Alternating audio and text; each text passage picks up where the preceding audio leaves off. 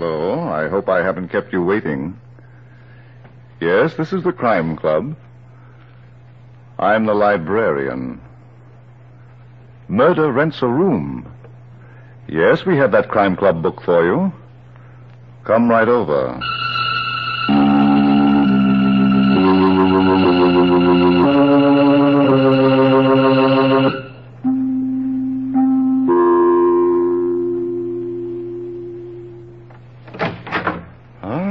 You're here.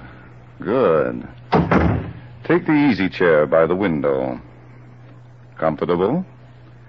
The book is on this shelf. Here it is, Murder Rents a Room, by Sarah Elizabeth Mason. The very intriguing story of an old homestead that sold hospitality until death became a border. Let's look at it under the reading lamp. The great plantation of Cliff's Edge had once been the pride and the showplace of the community. But that had been a long time ago, and nobody remembered. Now it was just thousands of acres of dried-out, desolate land. And on the house that had once been magnificent, there was a sign. Hunting, fishing, rooms for rent. Yes, times had certainly changed on the great plantation of Cliff's Edge. It was late morning of a fine spring day, just 3 days after the body of Uncle Brock Curtis had been found in the swamp, a bullet in his head. Now Uncle Brock was lying peacefully among his ancestors on the hill, and his survivors, having paid their last respects, were in the huge living room of the house, waiting. Yes, they were waiting for Lee Randall to read the will. And so was Sheriff Bill Davies, as he stood unnoticed by the door with Tom, his deputy. Well, how about it, Lee? All right, Kitty. Give me a moment to break the seal. Want me to get you an axe? Kitty! What's the matter with you, Kate? You might be a little more respectful. Uncle Brock hasn't been in his grave more than half an hour. I've shed all the tears I'm going to. I'm tired, honey. Very, very tired. I'd like to get some rest for a change. In the name of God, amen. I, Brock Curtis, being of sound mind and body, but aware of the uncertainty of this life. Lee, can't you skip the forest and get right down to the mushrooms? All right, Kitty. Kate gets this house and the grounds. So this is what happens when my back is turned. I stayed here with Uncle Brock and helped him run the place. Yes. How I wish you'd stayed in New York. I'll bet. Go ahead, Lee. Thanks. The rest of the property goes as follows. 1/3 to Kate, 1/3 to me, and 1/3 to you, Kitty. Lee, what about Jeff? Isn't there anything... I'd better read that part, Kate. I make no provision for my worthless nephew, Jeffrey Gaines, for reasons that my said nephew should clearly understand. Poor Jeff. And he's the one who really needs help. How much do we get, Lee? A little over $2,000 apiece, Kitty. 2,000? Are you kidding? Uncle Brock was a rich man. My father once said he was the richest man in the township. That was a long time ago. When he died, all he had to his name was this property and a little over $6,000. That's true, Kitty. Kate and I checked his papers yesterday. I'm afraid Uncle Brock made some pretty bad investments none of us knew about. You don't say. We found a pile of no-good stock certificates in the safe. I don't believe it. I've got them in my office at the bank. Anytime you want to see them, I'll be glad to show them to you. I still wouldn't believe it. Look here, Kitty. Are you suggesting that Lee and I... No, dear. Not while the sheriff and his deputy are listening. Don't stop now, Miss Kitty. You're doing fine. You got any proof of what you've been saying? My Sheriff Davies, I haven't said a thing. About them stock certificates being phony? I knew Uncle Brock. We all knew that dear Uncle Brock loved cash and that he trusted nobody to count it for him. That's no reason to be making statements, young lady. Did I do such a terrible thing, Sheriff? I'm sorry.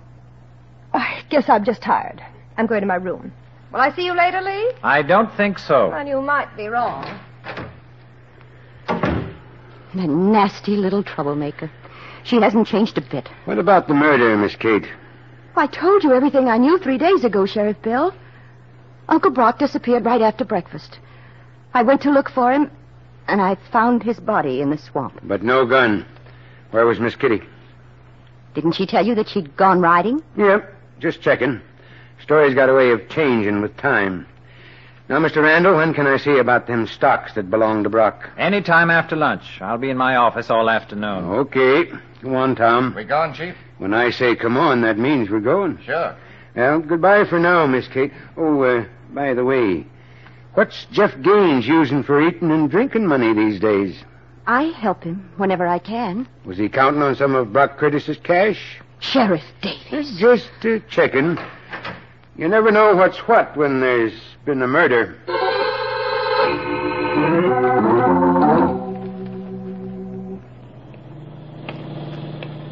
Hey, Chief, we're passing Jeff's farm. I know. Okay, but I figured you wanted to talk to him. Changed my mind, Tom. We're going back to headquarters. Uh-huh. You got an angle? Maybe. Going to relax and let nature take its course. Oh, I see. There are 4 parts to this puzzle, and Jeff's only one of them. Sure. We do nothing until all 4 parts get moving. If them stock certificates are phony, then somebody's got a lot of cash that belonged to Brock. Yeah, but what's that got to do with nature? Human nature, Tom. Nobody likes to be left out in the cold.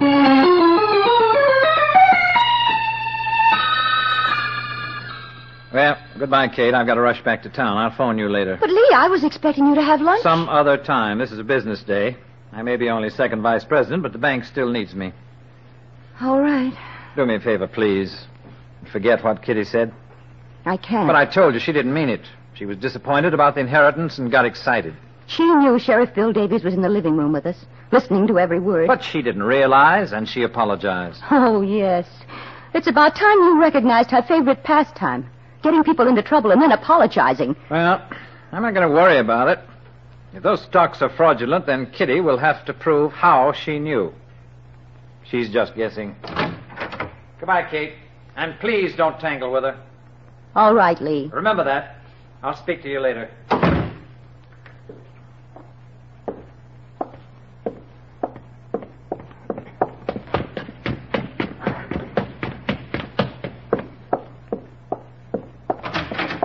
Kitty? Hello, darling. What were you doing in Uncle Brock's room? Looking around. What for? Ooh, the little things that always point to a murderer. You know, like a safe that can be opened by anybody. You know there was never any secret about that safe, Kitty. No. And nobody ever went to it, except Uncle Brock. Nobody, dear. Kitty, I'm warning you. If you're bent on making trouble... What will happen? Will my body be found in the swamp, too, with a bullet in my head? What do you want? My share of Uncle Brock's money. You're getting it. Yes, darling, but not where I like it. Think of Jeff. He gets nothing. You're changing the subject, dear. Kitty, why don't you try to be reasonable? It isn't my fault or Lee's fault that Uncle Brock made those investments. You know how he kept things to himself. Yes, I know. Lee checked those stocks through the bank. And when he told me they were worthless... You sat right down and cried. Oh, shut up. How do you think I feel about losing my share of $150,000? I could never imagine. Owning a lot of paper in companies that don't even exist anymore. Do you think I like it? Then why don't we make a deal? What do you mean? You killed Uncle Brock, honey. Did I? Don't misunderstand. I'm not complaining. Just give me half the money and we'll kiss and make up. You're very shrewd, Kitty. But not smart. Business before compliments, cousin dear. Do you think asking me for money is going to make you look innocent? Oh, a twist of the table and I'm under it, huh? Why did you come back from New York? I couldn't resist the call of the wild. You were gone for 2 years, and not one letter from you. But 4 days ago, just one day before Uncle Brock was murdered, you came home. Why? Don't get wound up, Kate. You needed money, didn't you? You're liable to break a spring. Didn't you? And you knew exactly where to find it. Then you admit those stocks are phony. You were the first one to bring that up. Excuse me while I eat my words. Was it part of your plan to get the sheriff to suspect everyone but you? No, dear, it was my plan to get what I was entitled to. But I'll take what's left. You've done such a good job of convincing me. What have you done with the money? You don't seem to understand, Kate. I'm agreeing with you. There is no money, except $6,000 and a lot of worthless paper.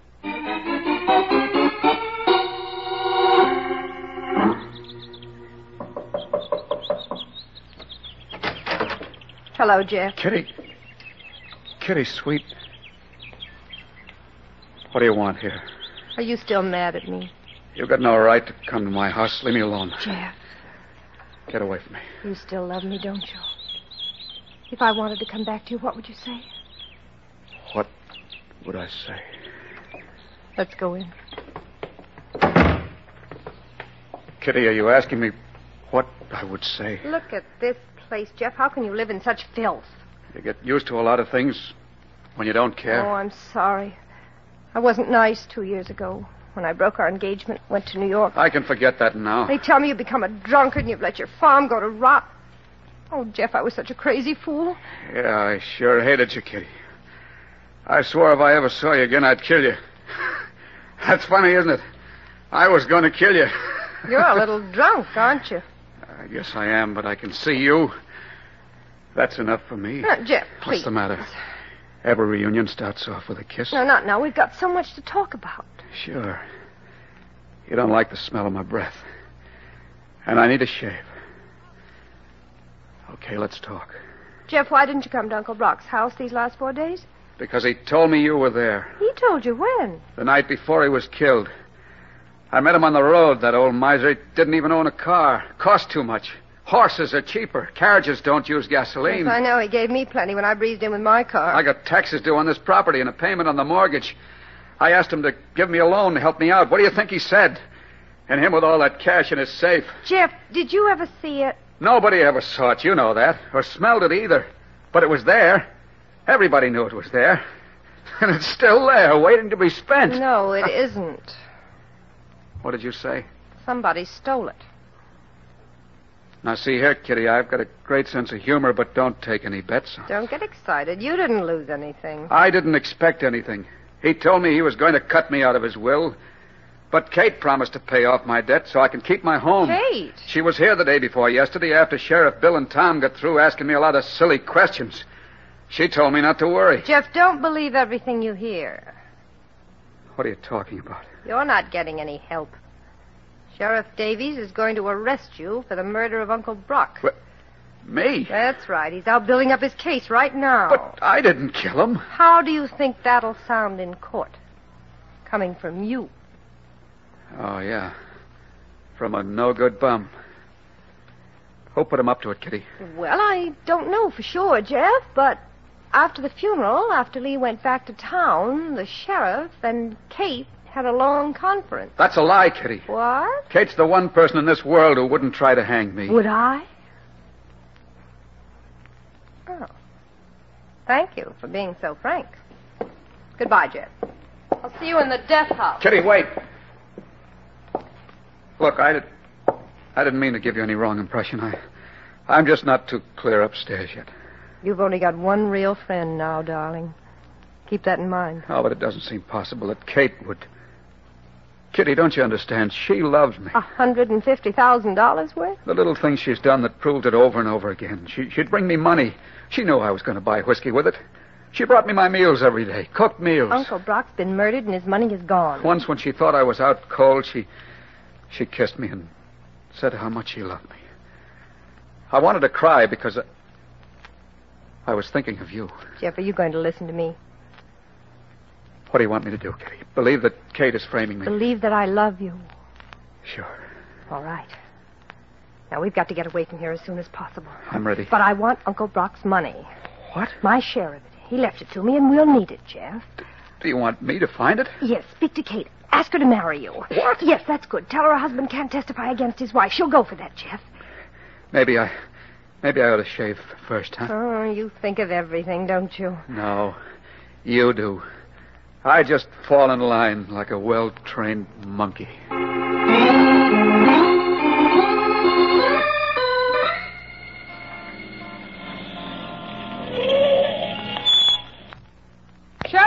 Sheriff Davies. Huh? Oh, Miss Kitty.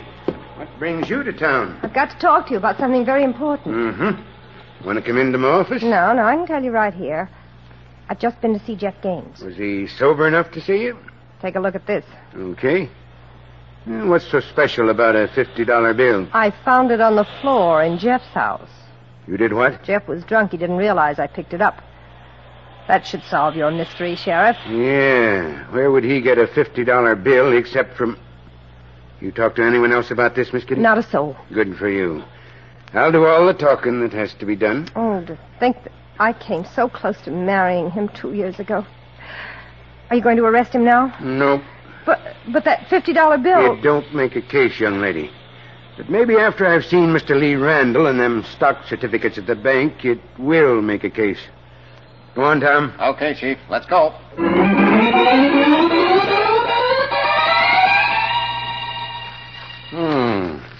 A lot of gold mining stocks, huh, Mr. Randall? Uncle Brock seems to have had a preference for them, Sheriff. Yeah, and here's some shares in an oil company in Peru. Are these all the stocks you got? All of them, representing 18 different companies. And all of them out of business? For years. Before Brock put money into them? Before? Didn't you check that when you checked the companies? Why, no, it never occurred to me. Hey, Tom. Yeah, Chief? Get some paper and make a bundle. We're taking this stuff to headquarters. Okay, Chief. But, Sheriff Davies, I need those certificates. So do I. I'm filing Uncle Brock's will for probate. These prove what's become of his estate. They might prove a lot more, Mr. Randall, when I get through with them.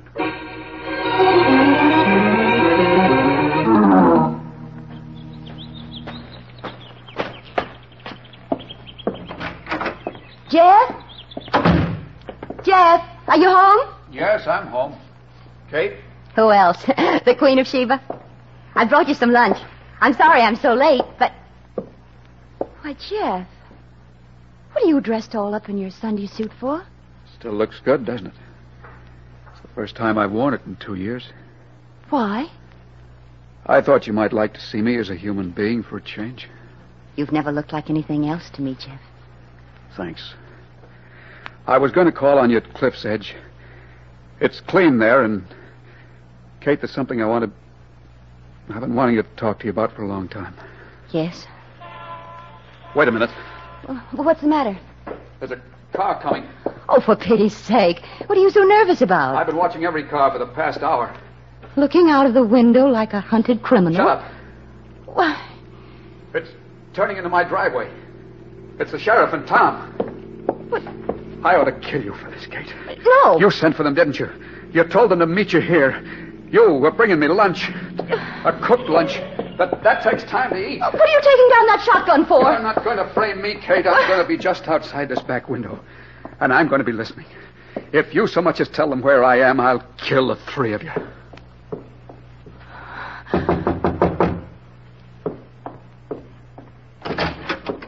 Why, Sheriff Bill. Hello, Miss Kate.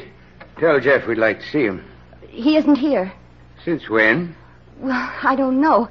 I came here a few minutes ago with some lunch I'd fixed for him. And there was nobody home, huh? Okay, we'll just look around. I'm not lying to you, Sheriff. Nobody ever does, Miss Kate. Go ahead, Tom. You know what to do. Okay, Chief. And don't forget to look in the closets, too. Okay, Chief. Sheriff Bill, would you mind telling me what this is all about? We got a tip there was some money in this house. Here? Who told you? Miss Kitty. She found a $50 bill on the floor. When? A couple of hours ago. I see. It ain't funny, Miss Kate. Oh, Sheriff, it's a riot. Kitty walks in and there's $50. I've never had such luck. Are you saying she didn't find it? I'm saying she did. But not here. Mm-hmm. Where? In Uncle Brock's safe. Can you prove it? Why did she come back from New York? She hates Cliff's Edge and everything that goes with it. That ain't proof, Miss Kate. All right.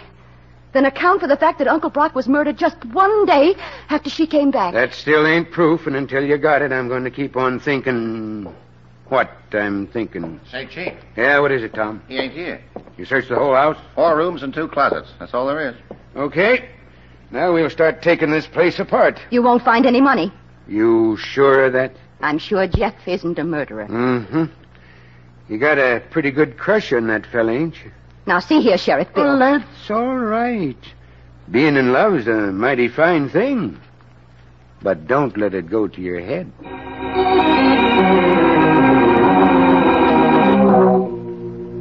Katie, you sure? Yes, of course, Lee. They're still at his house looking for the money. Good grief. But what about the stocks? They must be fraudulent. Lee, I'm sure now Uncle Brock had all that money in his safe. Where's Jeff? I don't know. Kate, don't start lying to me now. You've told me everything else. I don't know where he is. I thought he was outside the window. When I left his house, I walked around to the side to see if he was still there. Of course he wasn't. And he's not here at Cliff's Edge either. Oh, Lee, what am I going to do? He might be wandering around in the swamp. I can't think of a place that suits him better. He didn't kill Uncle Brock. Stop talking nonsense. I'm not. Kitty did it. She went to Jeff's house, and then she went right to the sheriff with a $50 bill Jeff never saw. She's framing him. Is that what you want to believe? It's the truth, Lee. It's just what Kitty would do. Well, I'm sorry, Kate, but I can't agree with you. Not in this case.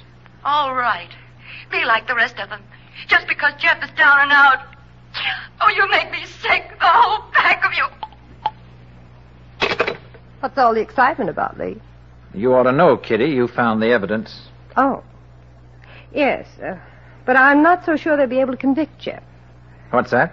Well, he may be innocent, you know. Now, look here, Kitty. Don't let a $50 bill give you peace of mind, Lee. It could have been planted. Why should it give me peace of mind? You killed Uncle Brock. What? Don't look so wild. I can keep a secret. Have you gone out of your mind? No, dear. Then how can you make such a fantastic accusation? Because I'm a little adding machine, and when I get to 150,000, the bell rings. Yeah. Well, thanks for the laugh. Kitty, you're trying too hard. You always were a big bluffer. If you had had any evidence against me... What were you doing in the swamp this morning? Huh? Where Uncle Brock's body was found. What's this, a new angle? Don't tell me you weren't there. I followed you when you left Kate's house. Then you must have seen me drive right here to the bank. I saw you drive to the swamp. Were you looking for this little cufflink with your initials on it? You found it in Kate's house, didn't you? With all this mud on it, Lee? Don't say that to Kate. She'd be insulted. I lost it there sometime this morning, and I didn't realize it until I was halfway to town. You're getting weaker, darling. I meant to phone her about it. When I got to the office, people were waiting. I completely forgot. Keep punching. You put that mud on there. Swamp mud. It'll match if the sheriff makes a test. But he doesn't have to, Lee. Kate tried to tell me you killed Uncle Brock, and that you were framing Jeff. That $50 bill, just like that cufflink. Hey, Kitty? What made you turn on me? Am I easier to frame? I can do business with you. Give me $150,000. Why, you... Get out of here. All right. But it's either you or Jeff. I can make it Jeff. It's up to you.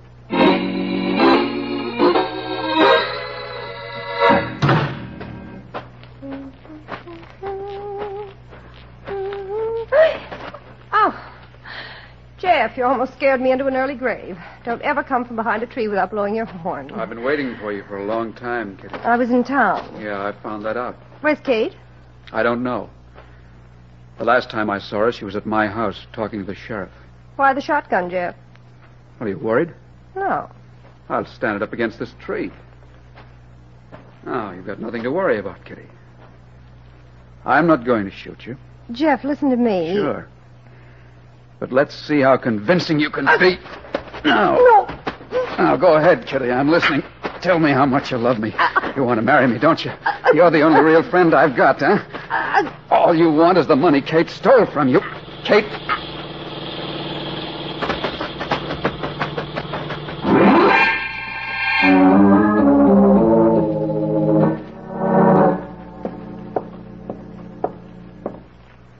Where's the sheriff, Tom? He's in there, Mr. Randall, in the inquiry room. Thanks. Hey, you can't go in. He's got someone... It's all right. He sent for me. I'm going to give you one last chance, and you'd better... Oh, come in, Mr. Randall. I'm glad you got here so fast. What's this about Kitty having been murdered? We found her body in the trunk compartment of her own car. It was parked in front of Kate's house. Good Lord. Kate. Yeah, we figured somebody was going to take it for a ride tonight and maybe drop it into a river someplace. Jeff, maybe. What do you think, Mr. Randall? Naturally. She'd have been too good a witness for his prosecution. But why is Kate here? She claims she done it. Kate. I've got nothing more to say, Lee. That's how it's been going for a couple of hours. I thought you, being a member of the family... Yes, Sheriff, would you mind? I'll be in the other room. There's no one crazier than a woman in love. Oh, there's one thing you ought to know, Mr. Randall. Yes? I got a report on those stocks. The companies they were issued for never went out of business. What? I got told they never even existed. Lee, what's the matter? What's the matter? Shut up and leave me alone. I'm sick and tired of having to make excuses for this family. Lee! You admit you murdered Kitty. Very well. Then you must have killed Uncle Brock, too. And don't look to me to get you off. Where you going, Mr. Randall? Get out of my way, Tom. I've got orders to stick with you. The sheriff ain't through yet. You're not going anywhere, Randall. Get back inside. You'd better have a perfect explanation for this, Sheriff Davis. Close that door, Tom. Okay, Chief.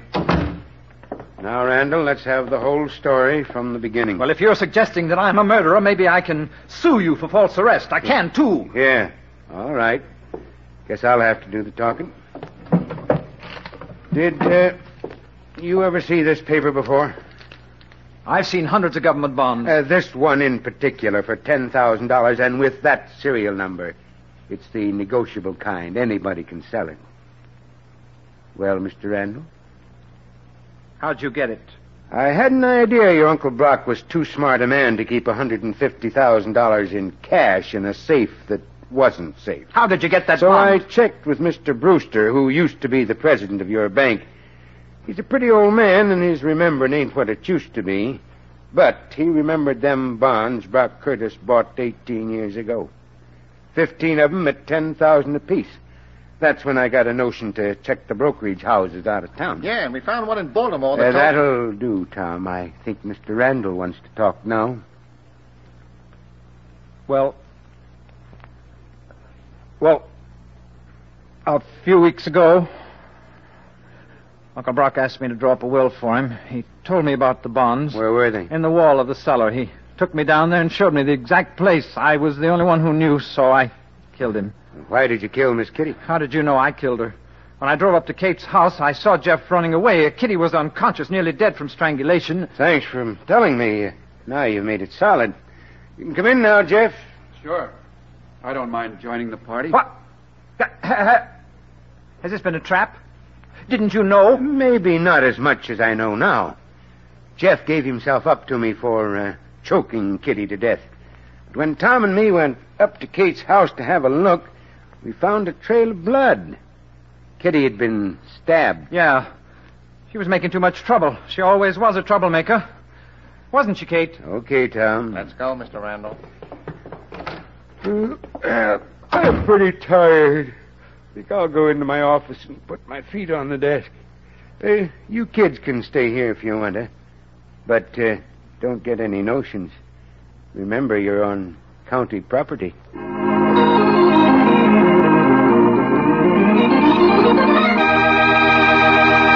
And so closes tonight's Crime Club book, Murder Rents a Room, based on a story by Sarah Elizabeth Mason. Stedman Coles did the radio adaptation. Roger Bauer produced and directed. Elspeth Eric played Kitty Bowling. Sherling Oliver was Lee Randall. Helen Shields was Kate Frazier. Bill Smith was heard as Jeff Gaines. And Cameron Prudhomme played Sheriff Bill Davies. Oh, I beg your pardon. Hello. I hope I haven't kept you waiting. Yes, this is the Crime Club. I'm the librarian. Yes, come over a week from tonight. Good. We have the very intriguing story of a romance that had murder in its heart. It's called Death is a Knockout. In the meantime, there is a new Crime Club book available this week and every week at bookstores everywhere. Yes, it's available now. Fine. And we'll look for you next week.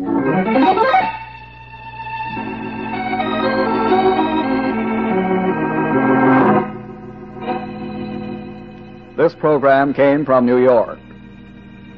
This is the Mutual Broadcasting System.